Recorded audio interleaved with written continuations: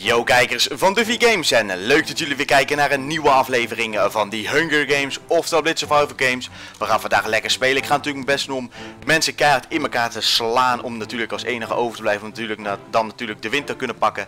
Gaat het lukken? Ik heb geen flauw idee, zullen we zien nadat een aantal mensen dood zijn.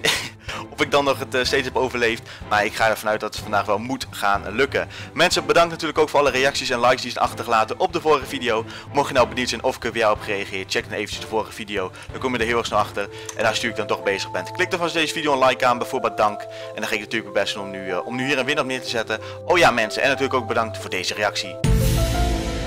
Wanneer je?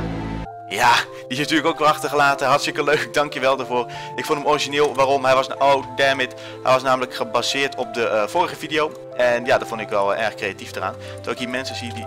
Hey, blijf met je poot van maf, jongen. Hey, blijf met je poot van maf, jongen. Hey, crimineel. Hey, hier kom nou gauw, jongen. Hey, moet ik even op je bak timmeren, jongen. Hier komen, jongen. Hey, moet je hier komen? Nou, nu rent hij weg. Fuck's sake. Kom hier. Ga die kist openen. Hij doet hij niet. Oké, dan open ik hem, ja? Is goed? Oké, open ik hem wel. Dank. Oh. Zou er een hack zijn, mensen? Ben ik eigenlijk best wel benieuwd naar. Zou er een hack zijn waarbij jij in een wooden kist zeg maar al ziet wat voor items erin zitten? Nu bijvoorbeeld dat je, zeg maar in Tekken heb je van die doorzichtige kisten, van die crystal chests, die heb je daar. Zou dat ook hier kunnen? Dat je gewoon een soort van hack hebt waardoor gewoon die kist onzichtbaar is? Laten we eerlijk zijn, dat klinkt wel heel vet. Maar of het echt kan, ik heb werkelijk geen flauw idee.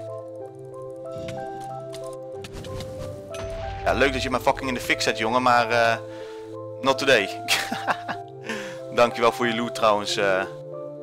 Andrishi Channel? Ik heb werkelijk geen flauw idee wie ik net heb gekild. Interesseert me ook eigenlijk vrij weinig, want ik leef nog, hij is dood, daar gaat het natuurlijk uiteindelijk om. En we hebben nog steeds speed. En ik zie hier iemand in de spawn. Met een stone sword. Oh man. Kom nou hier. Kom hier. Oh my god, kom hier gast. Gast. Oh my god.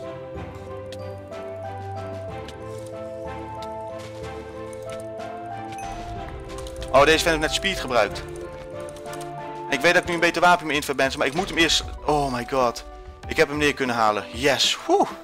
Scheelt niet veel, ik heb hem neer kunnen halen. Want weet je wat het is? Ik wist dat hij speed had gedronken. En ik wist ook dat ik een beter wapentje me invat. Maar holy damn, ik had hier toch wel eventjes een beetje een paniekje van... gaat het me lukken of niet? Maar het is gelukt. En trouwens mensen, ik bedenk me ook in één keer... Ik moet jullie nog wat heel belangrijks melden over de zondag en de Hungergames. Aangezien zondag een overzichtdag gaat worden qua Hungergames. Wat houdt het in? Er wordt een compilatie gemaakt van de afgelopen week. Van maandag tot en met zaterdag wordt er een kleine compilatie gemaakt wat allemaal die week is gebeurd. En dan kan je helemaal terugzien dan op een zondag. Ik maak de video zelf niet. De maker van die video komt gewoon natuurlijk in de beschrijving staan. Het is namelijk ook de maker die de compilatie heeft gemaakt voor 2014. Ik heb hem daarvoor benaderd. Hij wou het graag doen. Ik vond het zelf een heel vet idee, dus dat gaat zondags gebeuren. Als je daar nou een reactie onder die video achterlaat, reageer ik er ook gewoon op. No worries, dat blijf ik ook gewoon doen. Maar ja, ik denk ik meld het eventjes, dus dat kan je vanaf morgen zelfs al gaan zien. En ik heb hier heel veel zin in, terwijl ik nu een slokje neem van mijn cappuccino. Dat is natuurlijk mensen. Daarom maak ik nu kills. Cappuccino power. It's back in business. Wat hebben we hier allemaal? Nou, dankjewel voor die kill. Dankjewel voor die kill. Oké, durf je even aan het cleanen, maar dat mag ook wel eens een keertje. Dat kan ik nu niet halen. Oké, wacht, wij rennen hier meteen nu de kant op, want ik heb namelijk nog speed. En dan kan ik waarschijnlijk sneller naar hem toe gaan komen. Kijk, ik heb namelijk al door wat hij wil gaan doen. Gaan we namelijk hier naartoe.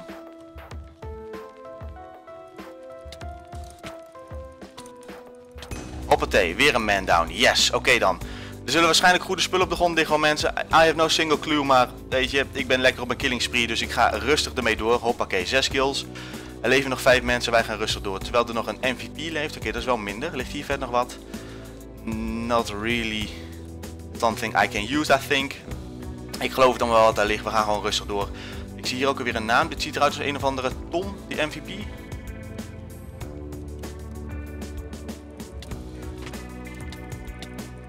Anders letten we wel even op, jongen, waar iemand loopt, waar jou in elkaar loopt te mappen, want dan heb je er ook nog wat aan. Goed, wij gaan door, want ik heb namelijk weer een kill. En dat betekent dat ik natuurlijk weer speed heb. Niemand anders heeft op dit moment speed, want dat moet bij hun allemaal uitgewerkt zijn.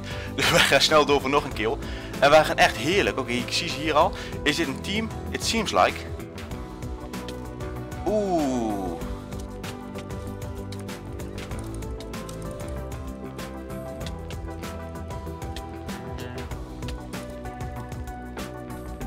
Oké, die is tenminste down. Wat ik nu ga doen is, ik ga expres wegrennen.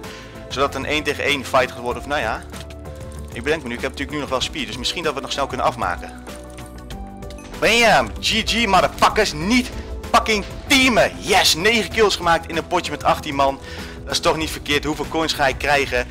1249 coins en mensen. Ik zie jullie natuurlijk weer in het volgende potje. Goed mensen, daar ben ik weer in de map Kettle Drive. En ik wou weer met een, ga ik weer met een Night Kit. Eigenlijk normaal zou ik hier natuurlijk met de Blaze Kit gaan. Maar ik heb net natuurlijk wel lekker gespeeld met de Night Kit.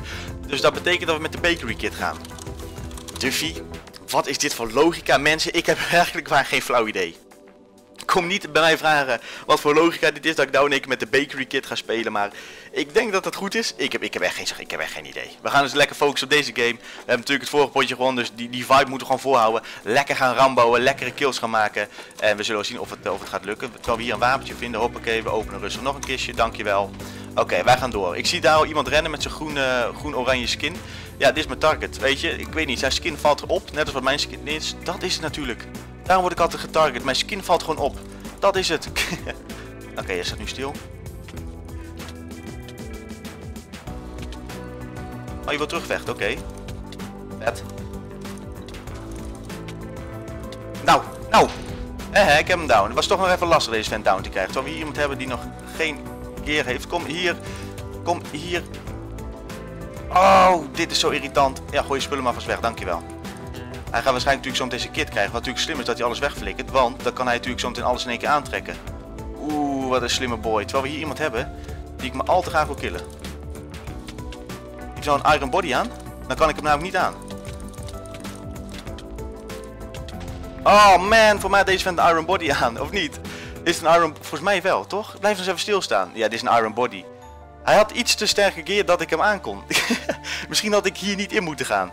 Nou ja mensen, ik zie jullie natuurlijk weer in het volgende potje. Goed mensen, daar ben ik weer in de map Egypt. Kijken of wij hier natuurlijk dan wel kunnen gaan winnen. We moeten dus niet met de Bakery Kit gaan spelen, want dat werkt dus... Oh nee, nu kies ik hem wel. Dat werkt dus tegen ons. De Night Kit is voor ons. Dat betekent dat wij nu met de Creeper Kit gaan spelen. Ik weet het niet waarom ik nou de Creeper Kit heb gekozen, maar... ik denk dat dat dit keer goed moet gaan komen. We krijgen natuurlijk een body, we krijgen een wapen, we krijgen onze creepers, we krijgen TNT.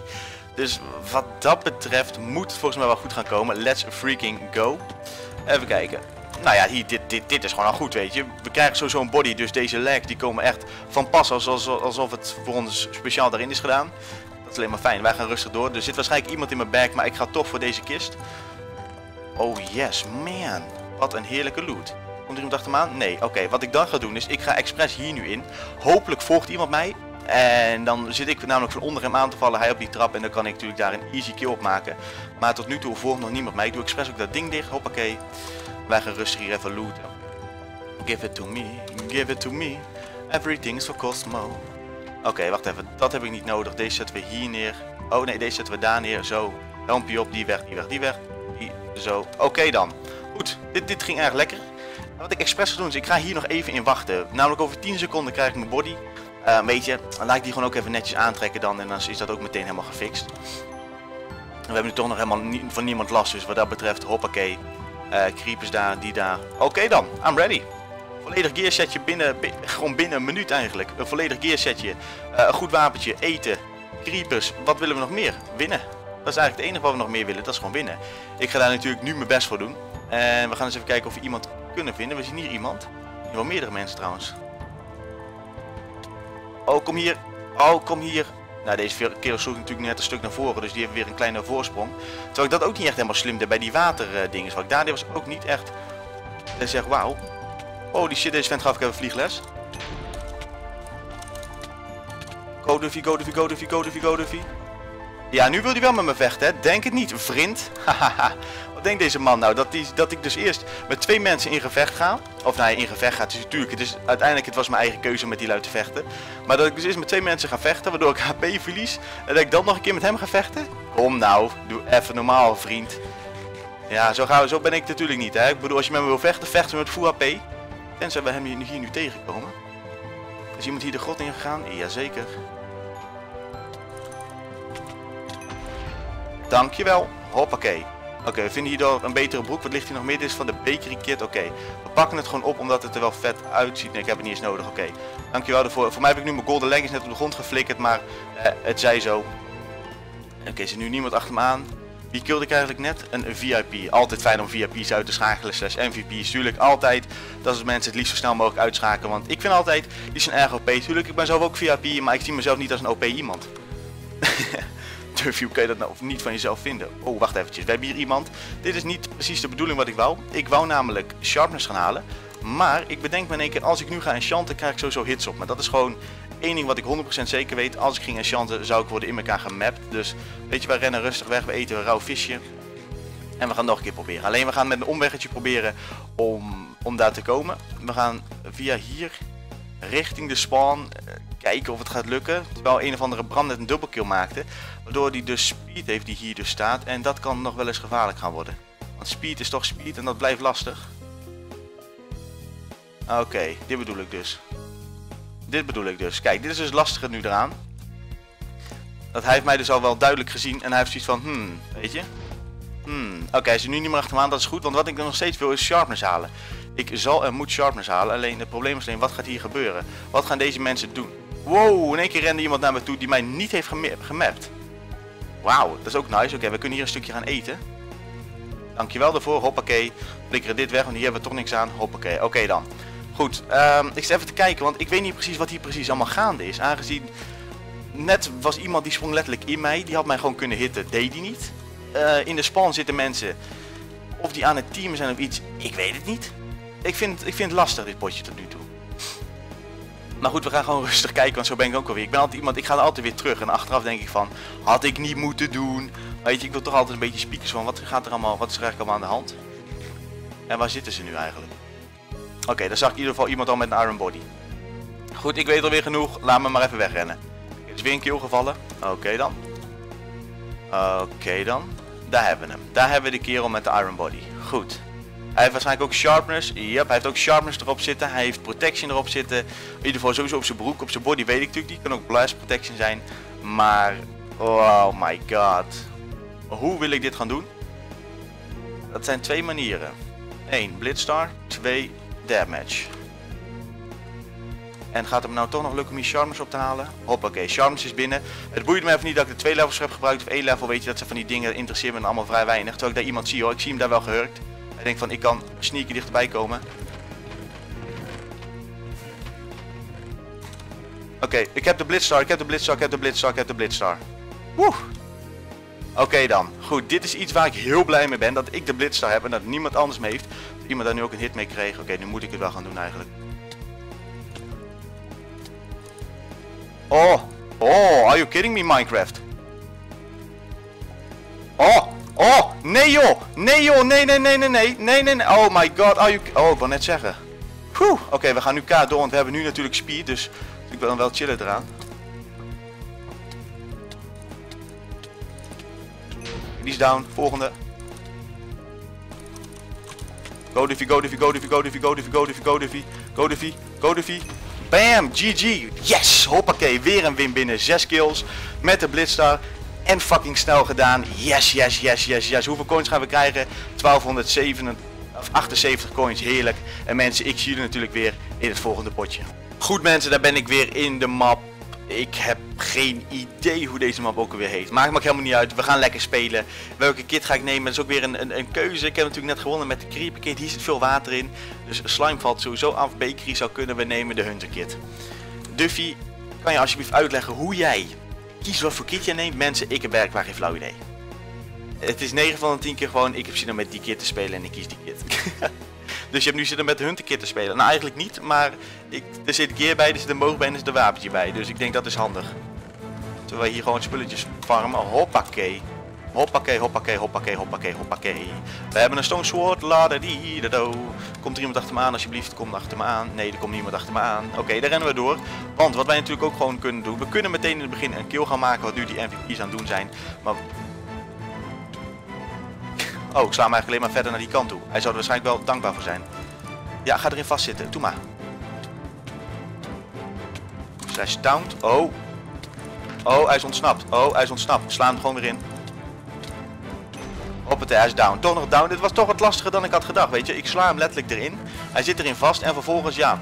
Eigenlijk ben ik hard aan het falen. Ik heb Mazda deze keer al zoiets had van, weet je, ik vecht wel gewoon terug. En dat hij niet wegrent. Want hij had mijn taunt gewoon kunnen verpesten. Maar deed hij niet. Aardig van hem. Ik weet dat er iemand zit, mensen, maar ja, jullie zien natuurlijk al wel waar ik langs ga rennen. Want ik ga natuurlijk geen risico's nemen om het water in te gaan. En dan dat iemand kan ontsnappen aan mij. Hoppatee, man down, dankjewel. Even kijken, dat, zo. Oké, let's go. We doen deze helm er even op, want die heb ik nu toch bij me. Ja, het is niet de beste helm die ik kan hebben, maar... Dankjewel. Volgende kills binnen. Hoppakee, hartstikke lekker. Oké, daarom hebben we ook nog een botter van hem gekregen. Dit is koud, hoppakee. Vis zetten we hierbij, hop, hop, hop. Oké, let's go. We kunnen door. Het is echt zo van, we zijn een soort van opruimteam vandaag, joh. We maken echt kill na kill na kill. En het gaat ook gewoon super snel. Ik weet niet hoe dat kan vandaag, maar ik heb gewoon vandaag echt weer zo'n Hungergames vibeje te pakken. Dus het gaat gewoon echt chill. Kom maar hier, jongen. Kom maar hier, down. Wat? Oh man, ik dacht dat ik hem kon hebben. Hè? Dit was... Ah, goddammit. Ik dacht echt, dit wordt weer een win. Wat doen deze twee? Niet met elkaar vechten. Oké, nou ja, dan gaan ze lekker team. Ik was toch dood, ze hielpen elkaar niet, dus weet je, fucking hair. Mensen, ik bedank jullie voor het kijken naar deze aflevering van de Hungergames. Mocht je dat leuk hebben gevonden, vergeet alsjeblieft om een like aan te klikken. Vergeet om op abonneren te klikken. Daar blijkt wat in de reacties achter. En ik hoop natuurlijk allemaal morgen, ja, eigenlijk te zien / genieten van de compilatievideo. Later mensen.